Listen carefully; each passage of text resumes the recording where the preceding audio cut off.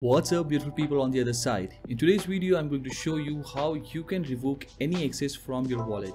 So recently what I've been seeing is a lot of people that are new or are even at an intermediate level, when they're coming into the market, they're joining a lot of links through their Metamask account, and because of FOMO or because of some other reason, not sure, but people would love to connect their wallet. But this is the main thing that is happening recently with free mints, that people are getting scammed. Not just with free mints, but any kind of website that you connect your wallet without knowing what it is about or without knowing what the purpose of that particular website is. We connect our wallet to either mint that particular project or claim an airdrop. There are a lot of things that we connect our wallet to, and we lose a lot of NFTs. Recently I have lost my buddies because of it, and I felt I should definitely create a video about it in which I can tell you if your wallet has been compromised, how you can get it back. It is best first to create a new wallet if your wallet is compromised. However, if you're still holding NFTs in that particular wallet, it is really hard to transfer all of them at once.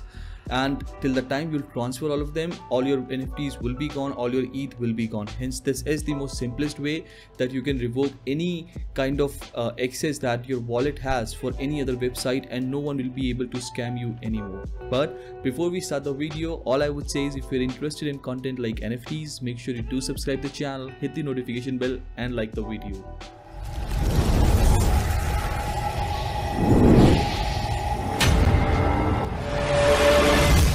So I'm doing a giveaway on my Twitter account. If you've not followed me up there yet, quickly go follow me up there. This is going to be an amazing project called 0x Office. I'm also doing a giveaway for this free mint on my Twitter account. Again, 2 giveaways are going on at this point of time, and if you've not followed me up there, if you've not participated in these giveaways, trust me, you're missing out a lot. Now let's look how you can revoke the access. So there are 2 ways you can revoke the access. The first way I'm going to teach you is through Etherscan. I believe this is the most easiest way. Also, the second one is also very easy, but you should know both the ways how you can do it. If you are into NFTs, I would say learn how to use Etherscan. Try to understand the things that are going on in Etherscan.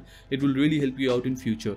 But if you go to this link, etherscan.io, make sure you're going to the IO one only. There are a lot of scam websites out there. If you do connect your wallet to some scam website, it will really give you a lot of loss, as you might lose your ETH or NFTs. I'll be leaving the link in the description below, so be very cautious before connecting your wallet to anything. So what we'll do is we'll go to etherscan.io/token approval checker. We'll click on connect to Web3 Metamask. Because I've already connected in the past, that's why it's not asking me for an approval. But if you'll be doing it for the first time, it will be asking you for approval. So once you connect your wallet, you'll be able to see there are ERC20, 721 and ERC1155. What are these? ERC20 are basically tokens. Any token on Ethereum, it's on ERC20. ERC721 is basically your NFTs. So ERC20 does not allow to create unique tokens on it or unique NFTs on it, because this can only have one kind of token on it. No, it can be repeated as much time as you want, but it cannot be different kind of tokens. However, when ERC721 was launched, it can have unique type of tokens a lot of times, as many as we want, and that's why NFTs are on 721. And ERC1155 is basically a combination of both, which can have a token and NFTs both on it. It gives us the option to build as many unique tokens we want and as many different kind of tokens we want.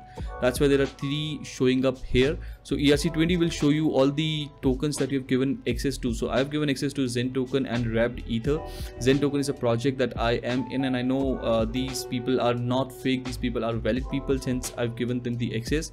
ERC721 will show you all the NFTs that you hold in your particular wallet, and this will show you the NFTs that you're holding. And ERC1155 is basically the combination. If you're holding a NFT and if you're holding a token, it will show you basically that. So if you go to ERC721, because we want to revoke the access of any of the NFTs that we have given to, like if you've connected to a free mint website, let's say you've given the access to that particular wallet to take anything from your account. That's how they scam you out. So if I come up to ERC721 and I click on this link here that says revoke, if in case this screen is not coming up for you, make sure to check up here whether this is clicked on or not. Sometimes it is clicked off and you don't see anything up here. So if my token ID is clicked on, you'll be able to see all these. we'll be clicking on revoke icon if you want to revoke any access. So once you do click on revoke icon, it will be coming up like this, and you can click on revoke. Once you do that, it will be popping up a MetaMask transaction for you, which would be a very minimal amount. As you can see, it's just 0.89 cents for me right now. I'm not going to revoke it for the moment because I know this project about, I know I am a part of this particular project, and that's the reason I'm okay with not revoking it. However, if you see a project coming up here that you not know anything about, or you feel that this is the one that your wallet got compromised with, quickly go click on the revoke icon and you'll be able to revoke that access right there and then. And that is the best way to do it. The second way to do it would be to go to a website called revoke.cash. Make sure you're going to revoke.cash only. I'll be leaving the link in the description below, so you can definitely refer it from there, but make sure you're going on the correct websites because it is very easy to get scammed in NFTs. What we'll need to do is we'll need to connect our wallet here. Once we do connect our wallet here, I've already done it in the past, that's why it's not giving me an approval to do it, but we need to click on include unverified tokens and include zero balances, and this will show us all the tokens that we have given access to. So our access is to Luna, WETH and Zen tokens. So WETH and Zen tokens I know all about. Luna is someone that I don't know. However, this says no allowances. If it says no allowances, we are good with it. That means it does not have any access to our particular account. If it does not say no allowances, if it says unlimited allowance, we need to revoke that. However, with this case, I know WETH and Zen, that's why I'm not revoking them. But if I want to, all I need to do is click on revoke, and this will show me up a transaction alert again, and if I confirm it, it will be revoked. The reason I'm not doing it is because if in case in future I want to bet on any NFT on OpenSea, I need WETH for it, or even if I sell any NFT on Looks Rare, I need WETH for it, and it will again have the access. So it does not make sense to me to revoke this right now and pay money on it and then again get the access, or again give the access to this particular WETH token. The next would be, if you click on this icon here, this will take you to all the NFTs that have access to your account.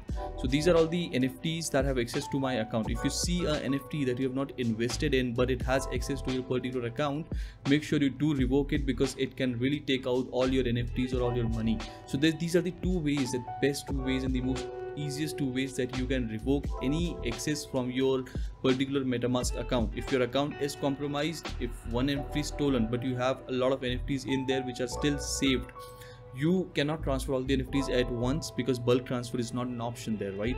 So you need to cancel the access to those particular addresses that have access to your account.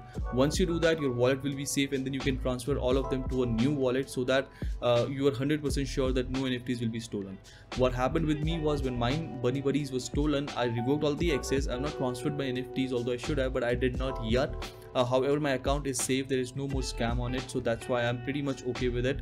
But most probably in future I'll be transferring all my NFTs into a new MetaMask account, and that is the reason I tell everyone, if you are going to mint a project, make sure you have two kinds of wallet. One is your burner wallet and one is your main wallet where you're keeping all your NFTs. So with the burner wallet, you'll be minting all the NFTs that you want, and a very minimal amount of money will be kept in there, so that if in case you do get scammed, you're not losing all your net worth in NFTs. However, in the main wallet, all your NFTs will be there, which is safe because you're not connecting it anywhere else with any other website.